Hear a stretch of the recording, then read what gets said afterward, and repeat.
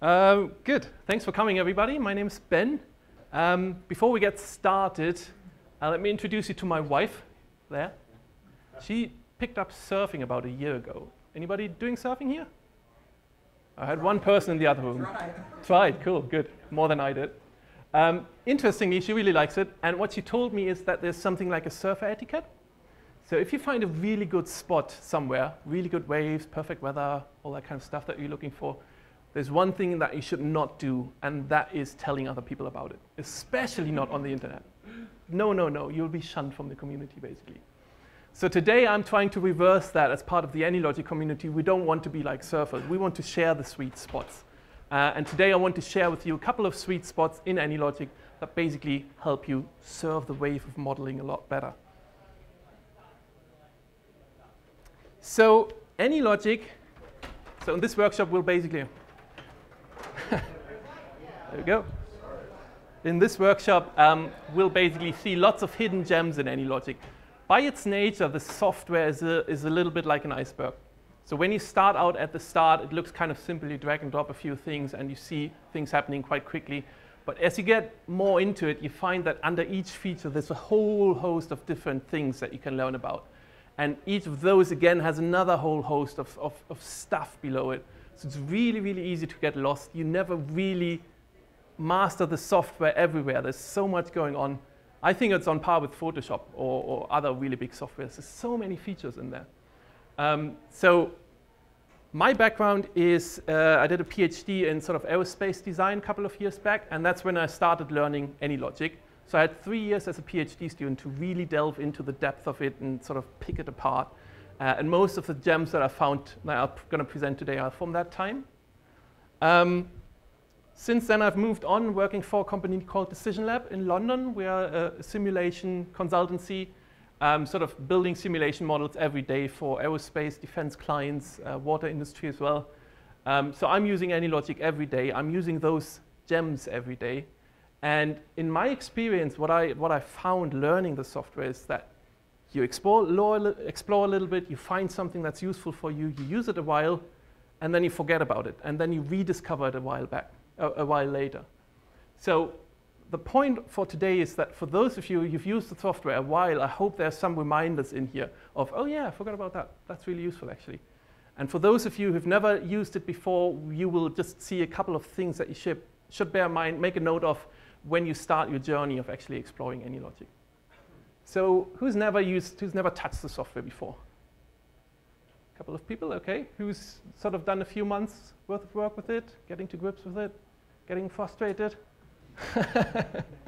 And who would consider himself like an experienced user, a year or more, something like that? Cool. Similar to the other ones, to the other rooms. So a few people have never touched it. About half of you have done a bit, and a third are experienced users. So what we're going to do is we're going to build a model together. But I will do this quite quickly. So if you haven't touched the software before, I don't recommend you try it on your laptop. You just get lost. I'll be too fast. So I recommend you just follow on the screen and take notes of the important gems that I point out to you. If you're more advanced, feel free to follow along, but it might also just be useful to follow what I'm saying. So when I started preparing for this workshop, I sat down and sort of, what hidden gems do we actually have in AnyLogic? And within a minute, I was able to write down 20 things. There are just so many things that popped to my mind. I was really surprised. There's so many little helpers and sort of tricks and tweaks in the software that I tried to organize them a little bit. So what we'll have is we'll have beginners hidden gems. So for those of you who've never touched the software before, these are the ones to take a note of. These are the ones that are going to kickstart your learning experience. We're going to have more advanced gems, so that's me surfing with my wife. So for those of you who've done the software a little bit, these are sort of the reminders to increase your productivity. And towards the end, we're going to briefly talk about some really advanced hidden gems that are there for you as well. Feel free to ask any questions all the time. Just to manage expectations, while I build the model, I'm not going to explain why I do things and why I code certain things and stuff like that. I'm just going to build it, and I'm going to point out the gems to you. So this is not a workshop of how to build a model. This is a workshop about learning and reminding yourself of those gems, all right? So I thought, what would be a good model to build? Something that you all can relate to, and that's this conference. So we're going to build a model of this conference, of you guys actually sitting there, listening to me, breaking out for lunch, coming back. This is what we're going to do. So we're going to use the pedestrian library. If you've never done that before, it's quite nice and visual. OK, so let's get started then. We'll have 3 phases when we build the model. In the first phase, we'll basically just lay out the layout of the room where people sit. We'll create some pedestrian agents, and they find their seat. That's all we're going to do. In the second phase, we will make them actually break out for lunch. So we'll all get up, queue somewhere at a buffet, get some lunch, have a chat, and then actually go back to the seats. And in the third phase, we'll give you individual properties. So we'll split you into vegetarians and meat eaters. And you'll queue in a different behavior. All right? Any questions so far? Good. Let's get started then. So we'll really start from scratch. So we build a new model. Nothing magic here. But the first hidden gem already pops up now. So this is what you see when you create a new model. If you're a beginner, can't drag this one, and make things snap together, click play, and you're really happy that something happens. But there's already something waiting for you, which is easy to oversee. If you pan up a little bit, you actually have 2 hidden objects there already waiting for you by default, and they're really useful. We'll not talk about this guy today, but this guy is another hidden gem. I would recommend that you explore him, a bit advanced, but it's really useful. We'll talk about this guy.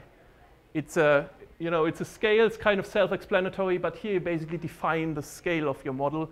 And because we build a model with a physical layout, this will be important for us. So let's have a look at this guy. Let's drag him into view a little bit more. You can stretch this guy and really be flexible in how you define your scale. And I'm basically saying that sort of this width is equal to 24 meters. But don't worry about the details. The next sort of hidden gem or lesson that you should always follow is whenever you use a new object like this guy, first explore all the options that are there. And even for this simple little bugger, we've got the iceberg characteristics in the properties. There are several options here that are sort of give you very different ways of specifying how you want to specify your space. We're just going to stick with this one, but I definitely recommend you explore properties every time. OK?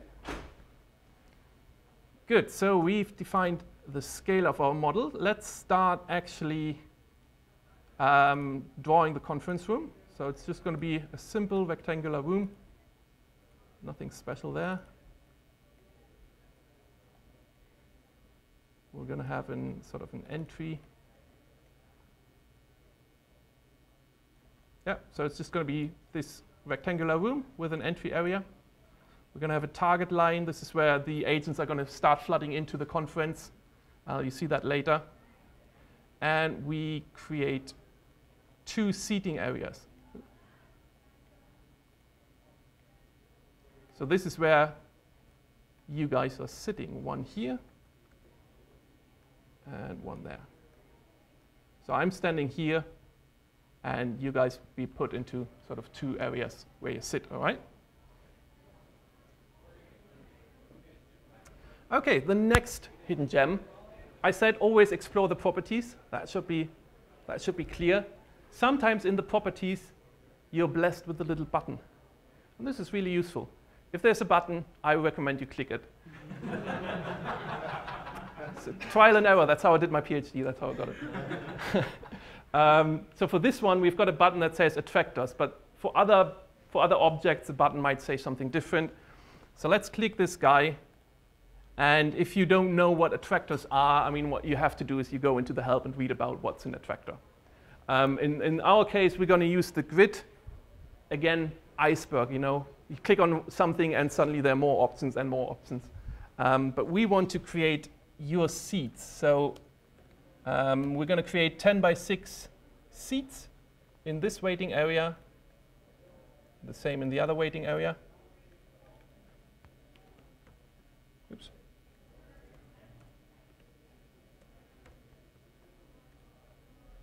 OK, so technically what that means is if we send an agent into a rectangle, he's going to take a seat at one of those attractors. Don't worry about that. The important lesson is the button. Right. Specifically, each of those attractors has like a direction. Don't worry about it too much, but by default, they all look into that direction. So basically, you would all look into that direction, which is pointless. I want you guys to face me. So obviously, for each of those, I could turn your direction manually, but that's a bit of a pain. So in AnyLogic, like in most softwares, you can select, select all things within a whatever that's called, within a rectangle. The hidden gem that is really useful is if you select several objects of the same type, you can change their properties at the same time. So I want to change the direction property of all those guys. If I select all of them, the orientation is saying, oh, multiple values, because most of them are looking in that direction. I changed one already, but I can override that and set it to -90 for all of them, so now you're all looking to me. The other cool thing is if you select only like, let's try to find them. If I only select a horizontal line of those guys, they all have different x values. X goes in that direction. So I can't change the x dimension. It wouldn't make sense because they all have different ones. But I can change the y dimension, so I could move them all up and down now. So there's a bit of intelligence behind what you select and what you can actually change. And if I select a couple of those guys and the target line, then again, I'll get a different set of properties that I can change. So it's context specific. And now I basically can't really change anything. I can't change those two guys. I don't have an orientation anymore because the target line doesn't have an orientation. So it always gives you like the minimum overlap between what you select. And that's quite useful to remember. Right, so we've done our sort of visual animation. What is missing now is the actual model. So we do that over here. And we're going to create a simple pedestrian model where we create a couple of pedestrians at the target line at the call of the inject function. And what we want them to do after they've been created is we want them randomly to go to either waiting area, to the left one or to the right one.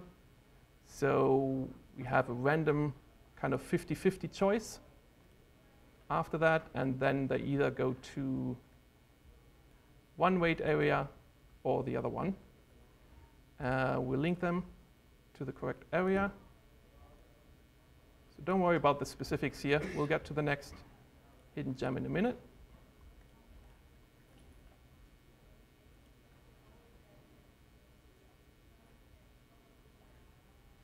Good. So if I click run the model now, is that what you expected? Nothing happening. Any idea why? Sorry?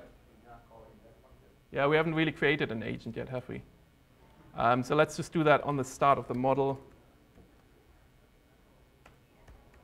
So let's create 90 agents.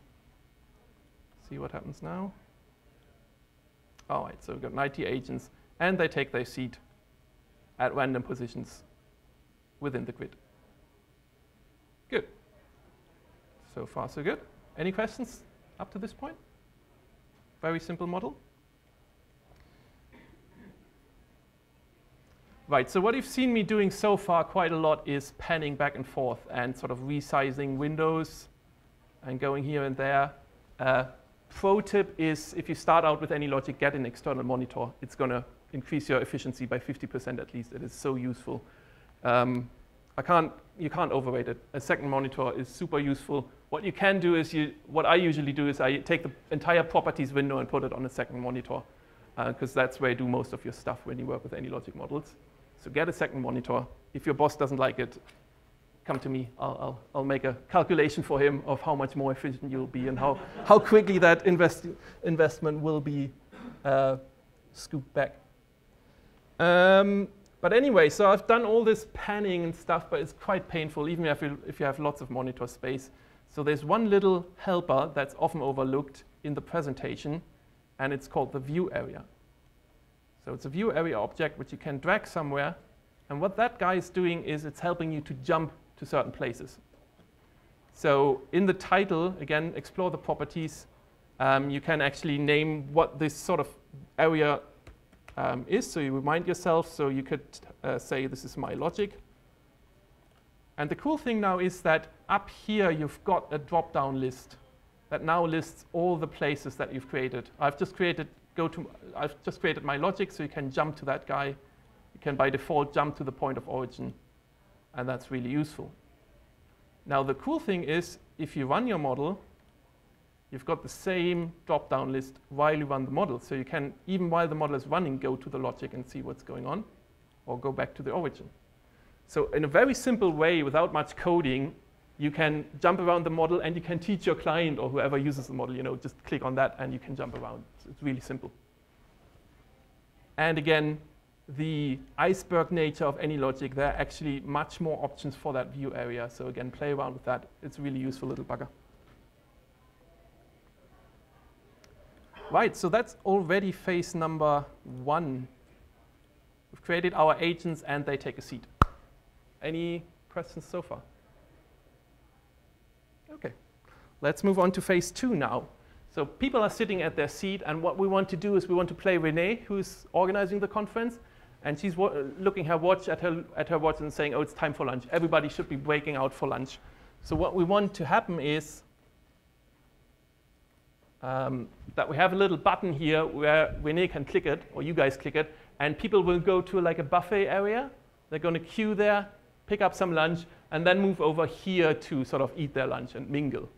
And as Renee is keeping watch on the time, if she clicks the button again, what we want to happen is that everybody goes back to the seat, no matter if they had food already or not. So that's what we're going to do now.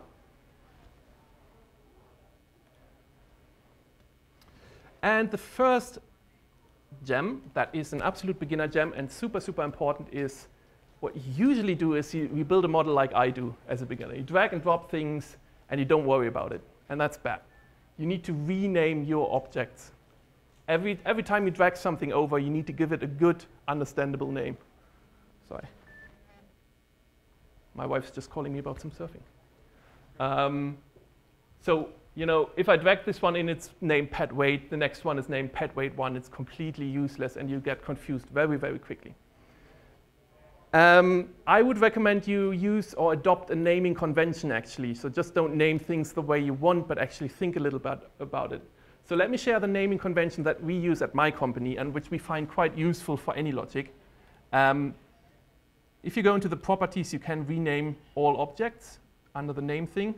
And what we do is we abbreviate the type of the object. So this is a pet weight object. So we just abbreviate that with PW, give it an underscore, and then we give it a descriptive name of what is this object actually doing. So this is the weighting on the left-hand side. So I could just call that or listening. Those that are listening on the left-hand side, right? And the same with the other one. I call that listening on the right-hand side.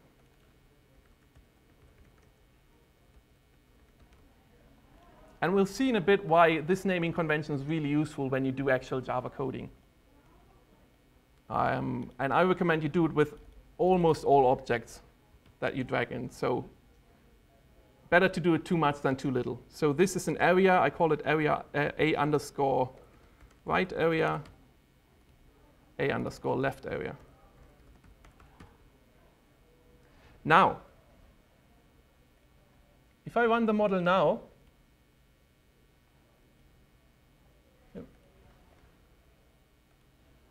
there's one more thing to renaming things, and that is, I've just retyped things and pressed enter, and it renamed it for me.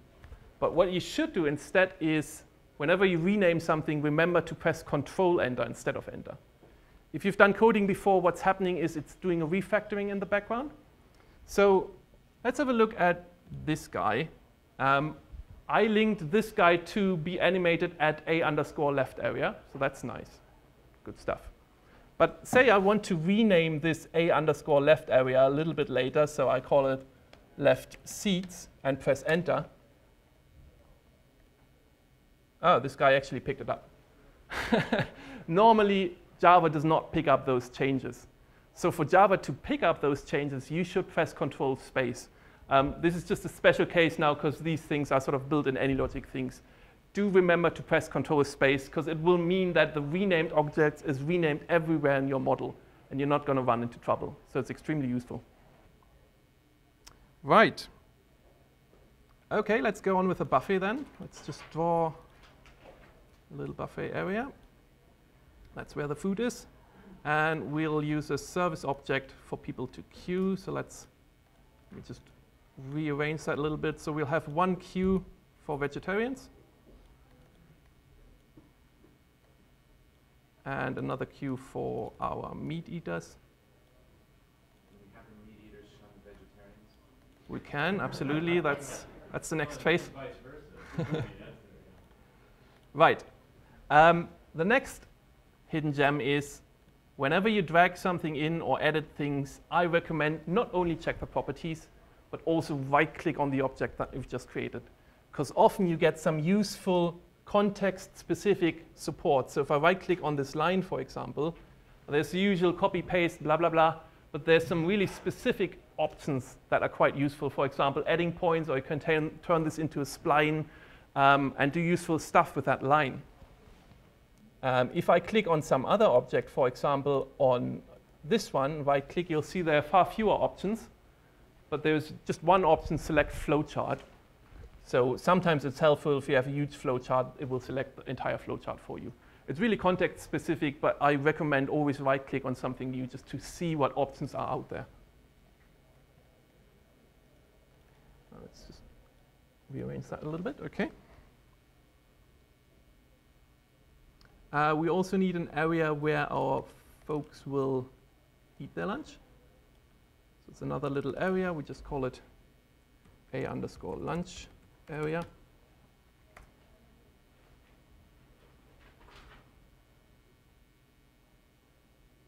OK, and now, again, we've just done the visual stuff first. Now we're going to actually implement the model.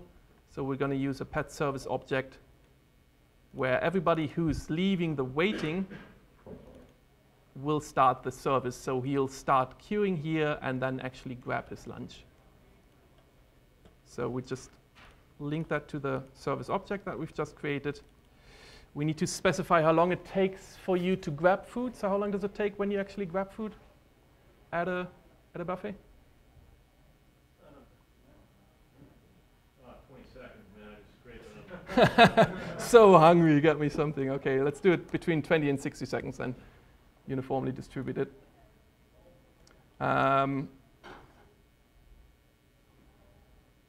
OK. And now we need that button that I was talking about. So if I run the model now, what do you expect would be happening? Everybody's waiting. Everybody's really anxious. That's because of the pedestrian library, so don't worry about that. But nobody's ever getting to lunch because we're not actually allowing people to leave those wait areas.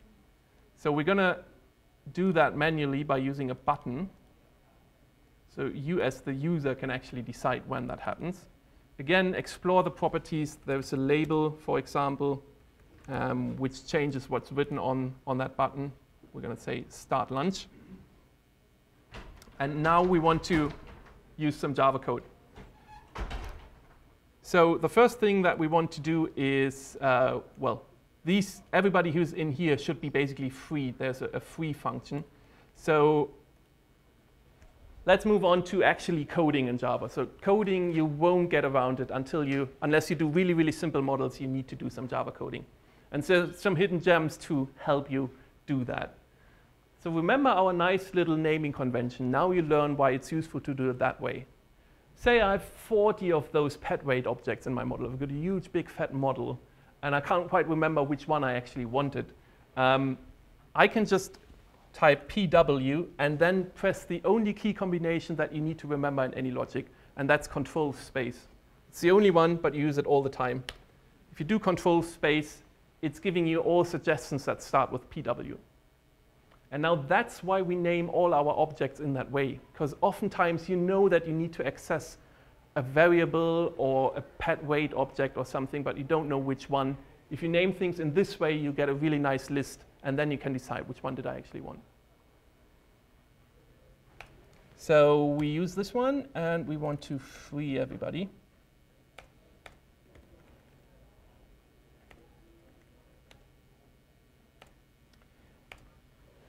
And we're going to the next hidden gem, which is advanced, I would say, but even for a beginner, you should remember it, that it's there. Can you see the light bulb on this screen? Who finds the light bulb? Really confused faces. What the hell is he talking about? Right, there's no light bulb on this screen. Sorry, it was a trick question. There is. Right above name, upper left. Oh, wow, you're really good, actually. Yeah. I thought you were tricking. I'm not sure either, to be honest. Should be there. Let's assume it's not there, but good eyes. All right. Can you see the light bulb now? Yes. So what I've done now is I've clicked into a code box where we're writing Java code, and as soon as I clicked it, there is a tiny little light bulb appearing there. And it's so small, it's so easy to not see it. So as a beginner, as an advanced user, whenever you click into a code box, first check if there's a light bulb. Second, if there's a light bulb, more often than not there is, be a mouse superstar and try to hover over it. Oh, it's so difficult. There we go, because it's so small. And if you hover over it, you'll get a little cryptic message that is completely trying to put you off AnyLogic for all days. In this case, it's saying, use self this element. And that usually is the call to have a coffee and just call it a day. What you need to know, what you need to get used to is what these cryptic messages are trying to tell you, because they're super important. You can read about that in the help. I've also written a blog post about it. In this case, it varies on where you actually click, so different messages. But in this case, it's saying, dear user, in this code box, you can use the keyword self to refer to this element, which is this button in this case. So when you do self, you can do something with the button. And this is what we want to do now. So OK, I've now learned there's a keyword self, and I can do something with it. And in my case, we want to change the text of that button to end lunch. So logically, what that is doing, as soon as somebody is clicking that, everybody will be freed from the waiting, so they go to the lunch service, and then we'll change that text to, say, end lunch. So it just says start lunch until you click it. All right, let's see what that's doing. People taking their seat, time for lunch, everybody queuing, really good, not so good. Any idea what happened now? Again, this is the time where you have the second coffee and call it a day. It's like, oh God. If you're a beginner or even a medium advanced user, you must get used to error messages. You must not shy away from them. You must get used to those kind of cryptic messages and what they're trying to tell you. This is one of the more easy ones, unfortunately. Agent can't leave the port, root.petservice.out, it has no connections. Oh God. Again, it's one of the easier ones. Can't go through all the error messages, but you need to get used to what they're doing. But a hidden gem is that if you click OK, your model is still there. It's not working anymore. But there is actually sometimes a visual clue of where the problem is. So there's a little red dot there. And together with the error message, you might see that, oh, something is wrong there. If you know how a process model works, you immediately know, oh, OK, a guy doesn't know what to do now. He doesn't know where to go. So that's the problem here. So sometimes you have visual clues in your model of where the error is. If you don't, you need to get used to those scary messages. So it's a lot of red. Again, third coffee of the day, bye-bye. It's the same error message here, and then lots of sort of Java scary stuff. If you're completely overwhelmed, get in touch with support and just send them a screenshot or something. They'll be able to help you. But the way I figured out those messages is, this one is a bad example. Most often you have lots of red lines, and you have these kind of blue links dotted around those red lines. So a beginner tip is, if you want to find out where the problem is, you click on the uppermost blue link. It's as simple as that. There's lots of stuff behind it, and I could explain to you why that is. But if you just remember to click on the uppermost blue link, you'll have a head start, basically. So again, don't get too scared by these guys. It's just a Java thing. Right, so we had a problem. We need to solve it. The problem was that after somebody grabbed their lunch, they don't know where to go. We need to tell them to actually go to this lunch area. So let's have another pet wait object. Give it a good name. Eat. And now we get back to why naming your things is really useful. So now I'm trying to link where should they actually be waiting. And in this drop-down list, it's telling me all the areas where they could wait. And because of giving them nice, good names, I know exactly which area I want them to wait, namely in the lunch area. So I can just click that. So if you're a good boy and you've done your naming conventions, you're in a good position. Sometimes you are not, and you've just forgotten naming. But then there's a little button next to it, which is a good little gem. If you click on it, you can visually select where you want them to wait. So everything is grayed out, except for the objects where they could actually wait. So you could visually click on the lunch area, and it's going to select it for you. Right, so let's run the model again, see what's happening. Yeah, starting lunch, people queuing, and now people go into the lunch area and actually eat their food. And everybody is really anxious to get food. Good. The next step in the phase that I was talking about is that Renee wants to end lunch. Time's up. Guys, we need to hurry. Even if you haven't eaten yet, everybody needs to move back to their seats. So many good presentations coming. So when you click on that button again, what we want to do is that everybody moves back to the seats now. So we're going to do a little bit more coding in that button.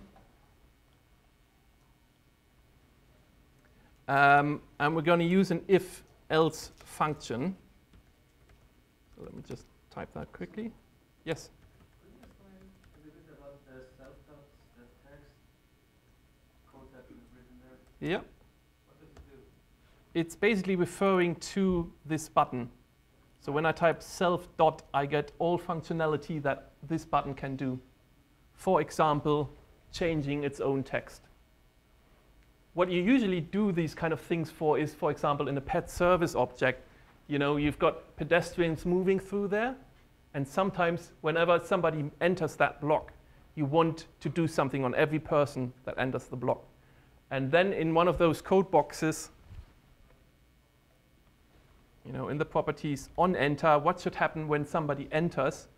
Again, there's a little light bulb. You hover over it. It says use self or pet. So what you need to know is that you can here use two keywords, either self or pet. It doesn't give you any explanation what these are.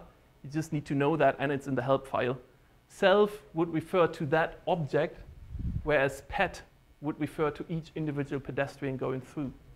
So if you want to change the color of each pedestrian, you type PED dot and then change color or something like that. So that's the use of the keywords and the light bulb.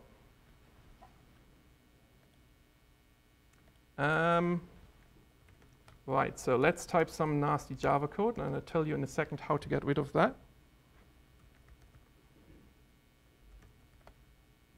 So what we're doing now is, at the start of the model, if somebody clicks this button, we're basically saying, if this button says start lunch, which it does at the start of the model, then execute the code that we just had. So we're basically starting lunch. And we're changing the text to end lunch. So the text changes once you click it. If you click it again, then the else bit will be executed.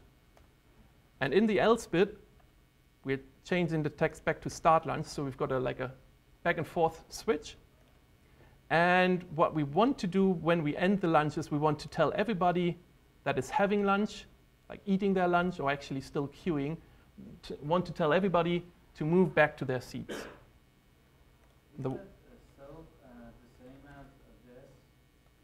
No, it's not. It's a good question.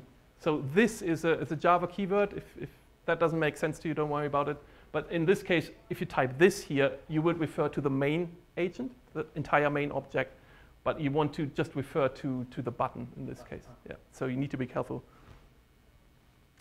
Right, let me quickly type that.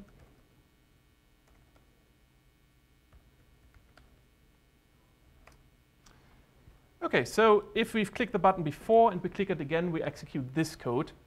And what this code is doing is in the pet service object, this one, and the pv underscore eat, we are canceling every agent that is in there. And that's another hidden gem if you're interested in the process modeling library. Lots of people often oversee that. They build process models like that. but they forget that some objects have additional exit ports. So there's an entry port here, an out port here, but there's actually another out port there. And sometimes you've got 2 at the top or even 3. So remember those, check out the help file of what they're doing. In our case, these 2 are sort of emergency exit ports. So if there's a fire alarm or something, or if Renee wants to say that everybody needs to go back to their seats, we're going to, with the cancel all function, we're basically saying whoever is in there should leave via those exit ports. So now we need to connect those exit ports to where people should be going. And we want them to go back to their seats. So what we're doing is we put them back into that 50-50 split, and they basically decide if they go into the left or right-hand seat.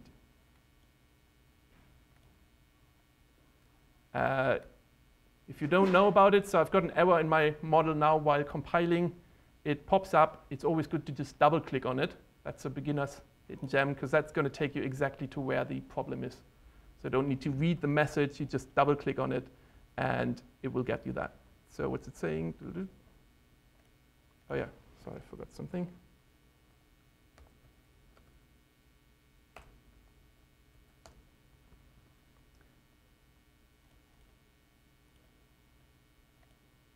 OK, people are taking a seat. We click on the Start Lunch button. We've seen that before. People queue. People start having lunch in there. The button has changed to End Lunch. So if I click it now, the new functionality will be executed that everybody, even those who are still queuing and really hungry, Renee is absolutely ruthless in saying, no, you need to go back. So if I click it, everybody's going back to their seats. It's like, oh, I'm so hungry.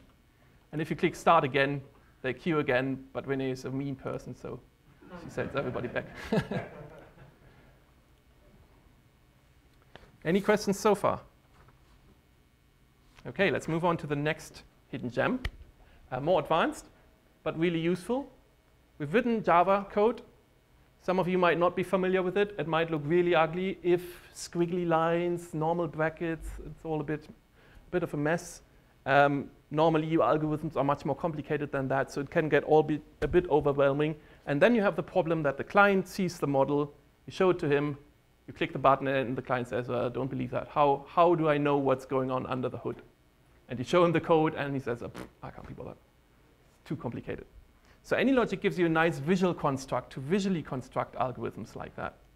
And it's heavily underused, so I recommend you get used to it and start using it. It's called an action chart. And the way it works is you just drag in an action chart object, give it a nice name. We call them AC underscore. And then what they do, start or stop lunch. Doesn't look good. OK. And then you can drag in additional objects, a for loop, a while loop, typical programming constructs. If you've done coding before, they should look familiar. And what we had is an if-else statement. And in an action chart, you do that with a decision block, where you specify a condition. And if that condition is true, you go down the right-hand branch. If it's false, you go down the left-hand branch. So what we do is we just copy that condition that we already specified. So if the text in the button is equal to start lunch, then whatever is in the true branch should be executed, otherwise the other branch. The thing to look out now is in this code box, we don't have a little light bulb. Sometimes happens. And that means that this code itself that we used before is not valid here. It's going to throw an error. In this case, AnyLogic doesn't know what you mean by self. But we want to get access to that button because we want to get its text and check if it's equal to lunch. So we need to access the button by its proper name. In this case, it's just called button. That's just the name of this object. And now we've got a proper condition. And this doesn't look too nice. So you don't want to show this to your client, do you? So each action chart object has a really nice little feature in its properties, which is called label. And there you can just type anything you want. And it should be a very brief description of what's actually going on in that box. So if I type start lunch question mark here, I know exactly that this is a condition that checks if I should start lunch. If it's true, I do something. If it's false, I do something else. And that's also really helpful if you write some code and in 2 months' time you go back to your model and you have no idea what this was all about. With this, you are forced to document your code in a coherent, easy to understand manner. If you just type code like that, it's very easy to just type it and forget about it and do it quick and dirty. But with action charts, you're forced to make it look nice and understandable. So we've got our condition. Then we want to execute code if that condition is true. So we just copy and paste the code into this code box. Again, we need to replace the self with button. And then give it a nice label. For example, all go to Buffet. And you can rename, resize those things so it looks nice. We do the same thing with the false branch.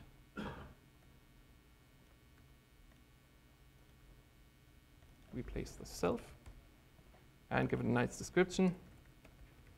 Everybody back to work.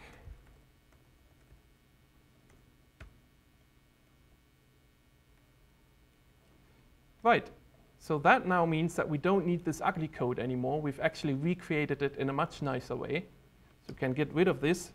And in order to execute it, we basically just call it. So it's AC code complete, and it lists everything that starts with AC, and at the very top we've got that function that we just created, so it's writing the code for us. So functionally in the model, nothing has changed.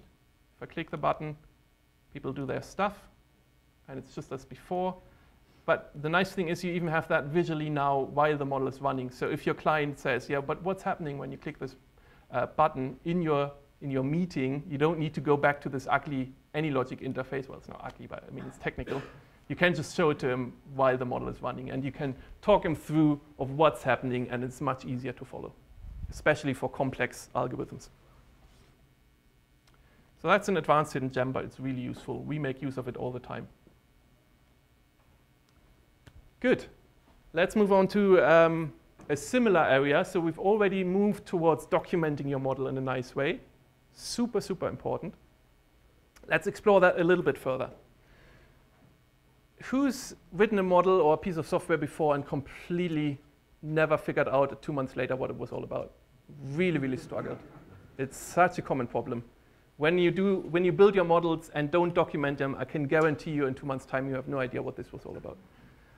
So you need to be careful of documenting your model. The action chart is a good way forward to documenting an algorithm. But AnyLogic helps you go one step further. Every object that you drag in, and literally every object in its properties, has always a description tab at the bottom. And in there, you can actually write something. So you can write what this action chart is all about. So you could say starts or stops lunch, depending on the button. So this is a good start. So when you revisit your model in a couple of weeks and you don't know what this was about, you always check just in the description, or what's this about? Useful. But it goes further than that. This box is linked to what's called JavaDoc. So AnyLogic is Java. And if JavaDoc doesn't mean anything to you, don't worry. But it's basically a framework for documenting software in a good way. So what you can do is you can use some special features down there. For example, you can use some special keywords. For example, add author. And with this, you can basically sign your work. So if I've created this algorithm, what we do in our company is we force our developers to sign their work. And it's just to be able to, in 2 months' time, actually figure out, if I look at this model, who the hell did this? And then I see, oh, it was myself. OK, that's why it's crappy. Fair enough. But it's really useful. I mean, it's not to blame people, but it's useful to get help and get the right person to explain to you what was going on. There are a couple of other keywords. There's an add since keyword, which basically helps you to specify when you did it. Also extremely useful. Can be a date, can be a version number. And there are a few more. So what I recommend you do is you Google JavaDoc keywords, and you'll get the full list of those. Now you might wonder, well, why do you have to write this add author thing? It looks a bit awkward, doesn't it? But there's a good reason for that. First, it's a transferable skill. This is how all Java coding and documentation is done. So it's just a useful thing. It's an industry standard, so better get used to it. But also, if you write code, sometimes it doesn't work. And you can't quite remember what a function was about.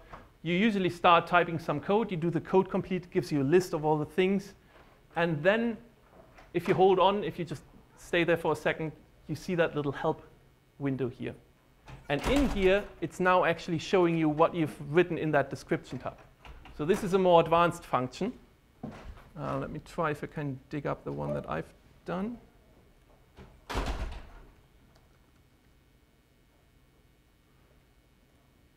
Yeah, it's sometimes a little bit flaky with action charts, but always works with other objects.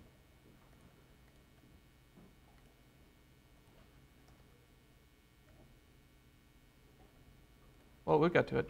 Oh.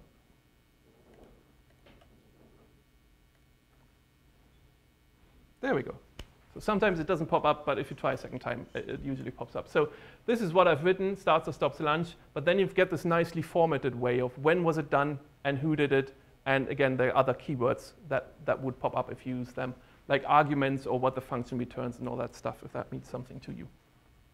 So I recommend, let's use that actually. I recommend you get used to documenting everything that you drag in. And a professional or more advanced tip is when you write what this is doing, you should not focus on what it is doing. You should focus on why it's doing it and where it's called from. So the what is basically inherently in there already. So if I say, well, this is checking if we should start lunch and then it's all go to buffet or everybody back to work, I'm just duplicating work. It's completely wasted effort. You should write why you created this function and where it's called from. It'll be much more useful for you in the future to understand the model, because the what is already there. But that's a bit of like how we should document models.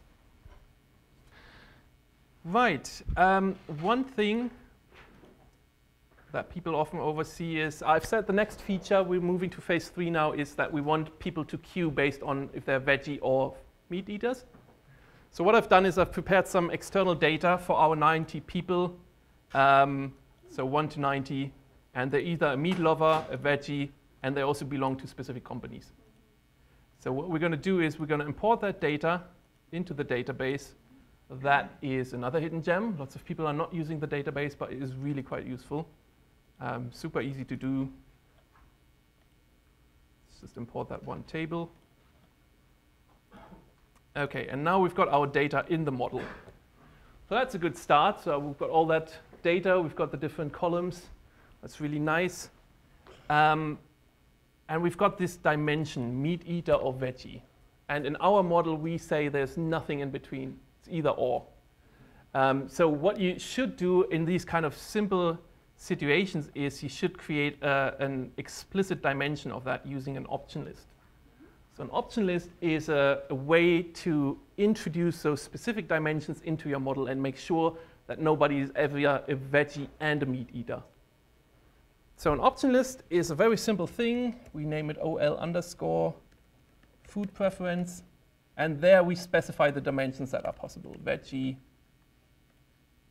or meat lover. Now we've got these 2 dimensions in our model.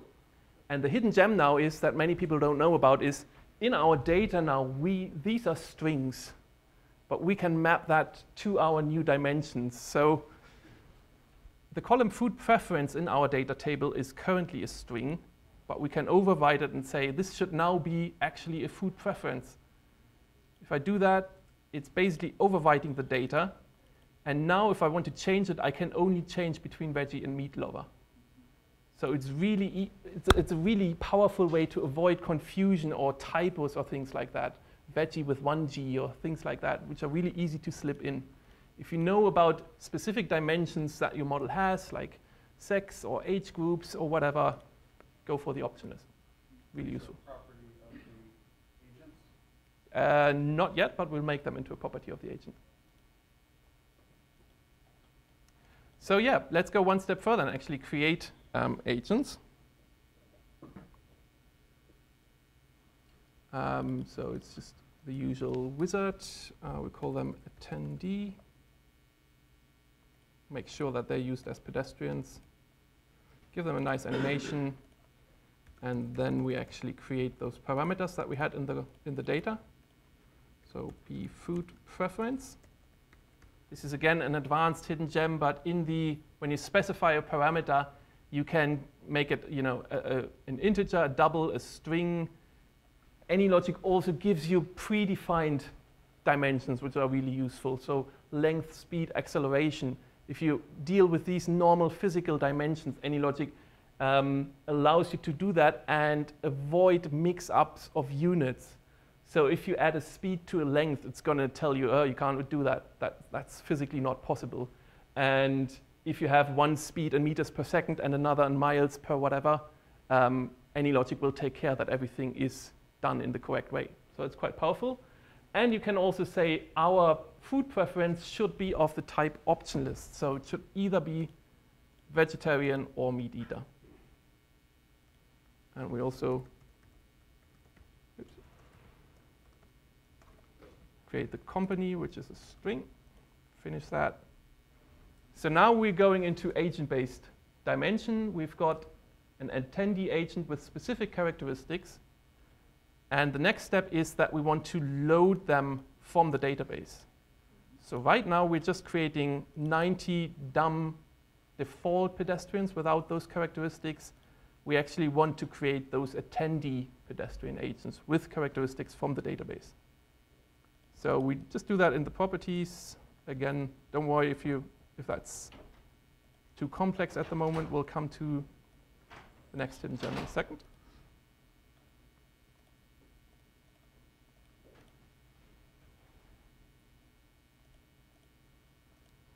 We'll store all agents in here.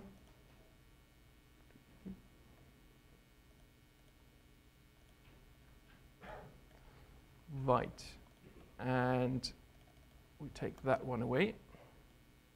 So what we want to do now is we want to loop through our data table, and for each row, create one of those agents that have that specific data. And that's the next hidden gem that people often forget. This has to be done with Java code. There's no way around it. And it can get a little bit messy, but AnyLogic is there to help you. So let's say we want to create those agents on the startup. If I click into the code box, there's a tiny button up here saying insert database query, and that helps you actually define something from your database or load something from the database. So again, iceberg, lots and lots of options here. Do figure them out.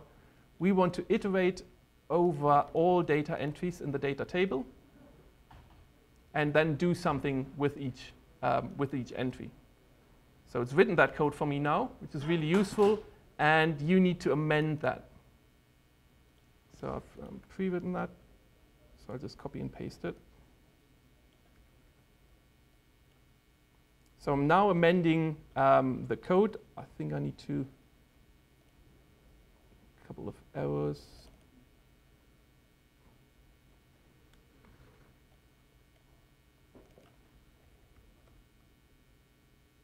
So what we're saying is for each row in the database, we want to create one agent. We want to be able to have a handle on that guy. And then we're going to set the 3 parameters for each agent based on the database table that we currently have. So let's see if that fixed things.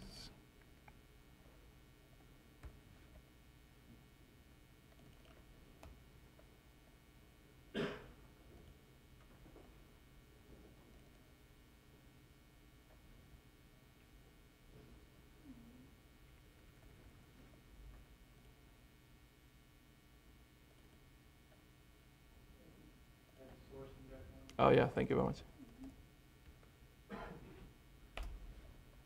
Almost there. One last one.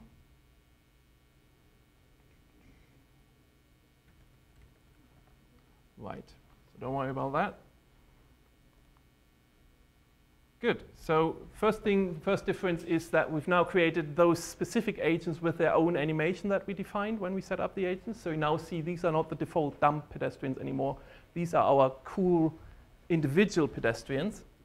And then we can actually check each individual one out. So we're looking at the first pedestrian now with index 1. He's a meat lover. He works for GE.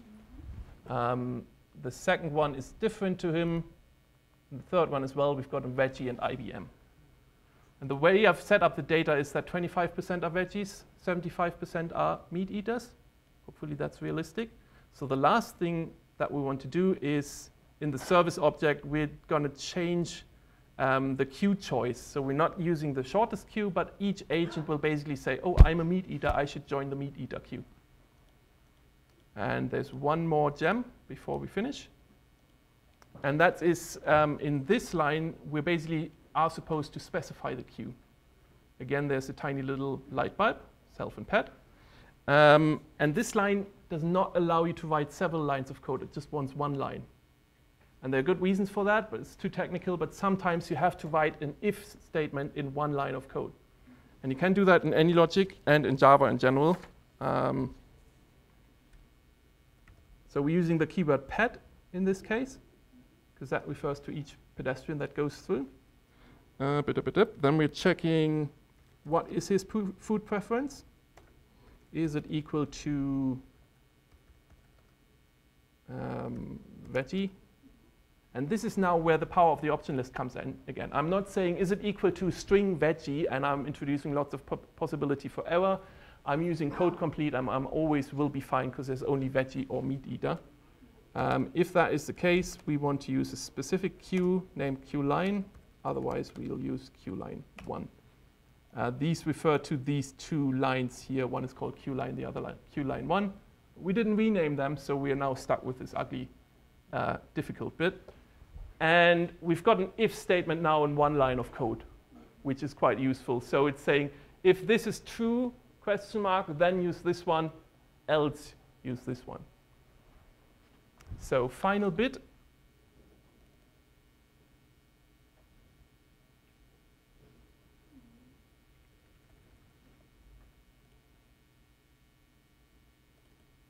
So let's start lunch. Long line with a queue. Oh, meat eaters are going crazy. And there should be, yeah, there's a very short line for the vegetarians. So they're done quite quickly. OK? Yes? So these agents have state. State doesn't change. They have a characteristic, let's say. It's not a state. A state is a very specific thing in agents. They have a characteristic of either being a meat eater or a vegetarian. It's like a label that's on you. Right.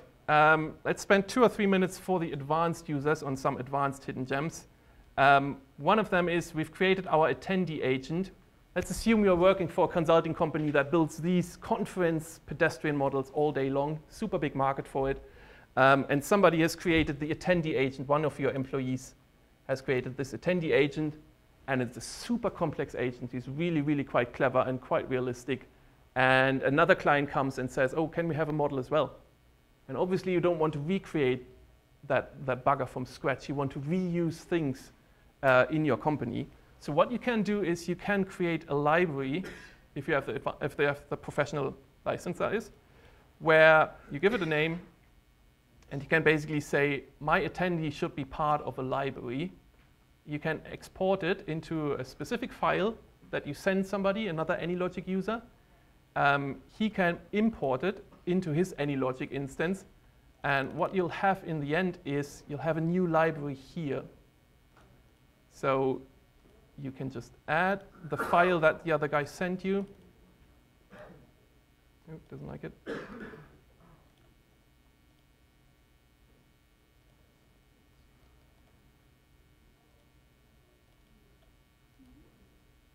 And what we now have is a new entry here, which is your library.